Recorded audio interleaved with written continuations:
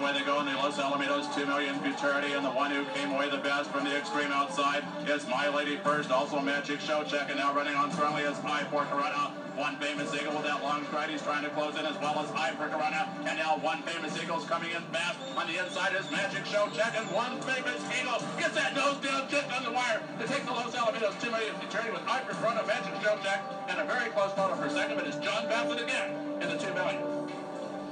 One Famous Eagle getting that win in 2005. The $2 million Los Alamitos Futurity. That's coming up tomorrow. That's race number 9. Going to be a really good race, Jose. Can't wait. 2-year-old.